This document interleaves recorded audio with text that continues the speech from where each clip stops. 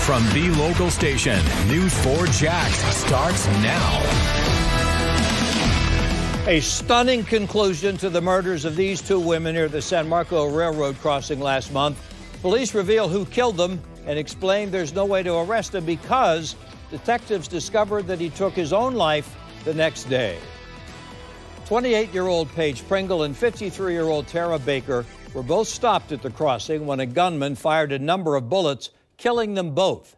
It was a murder mystery that haunted the community until today. Now detectives say they've proven their killer was this man, 22-year-old Ty Christopher Head.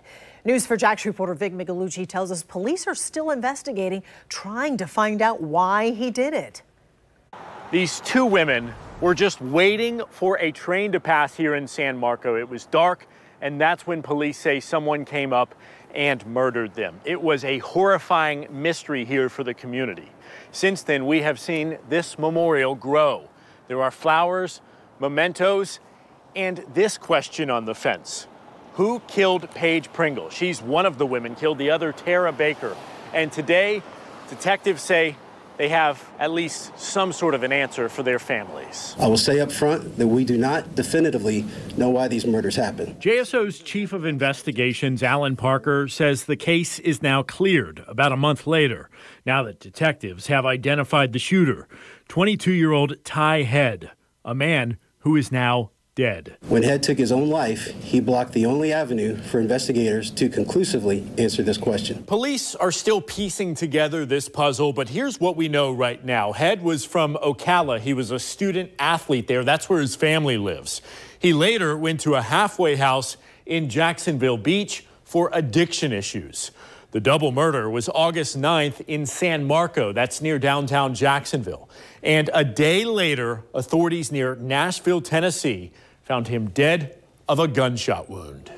Using a national bullet tracing database called NIBIN, ATF agents helped link the bullet casings at the scene of the double murder with the gun that Head owned, the same weapon he used to kill himself.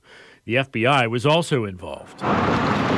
Today, authorities cannot confirm a connection with his two victims, women who were both stopped by the train and heading home. Also, part of the evidence to help solve the case is surveillance video. There was a car following her car very closely. Stephanie Vasquez, a manager at Fifi's Fine Resale, gave this surveillance video to detectives. My deepest condolences go out to the family that you don't ever want to hear something like that happening. Our hearts are with you and your family. Pringle's family was at the news conference today. They're requesting privacy during this difficult time. Baker's fiance tells us he's devastated. You may remember the Jacksonville Police Union put up $10,000 toward a Crime Stoppers reward for information leading to an arrest in this case. Now that it's closed, the president of the police union told me that that money's going to go back to the foundation and he plans to use it whenever it's needed for a future unsolved murder.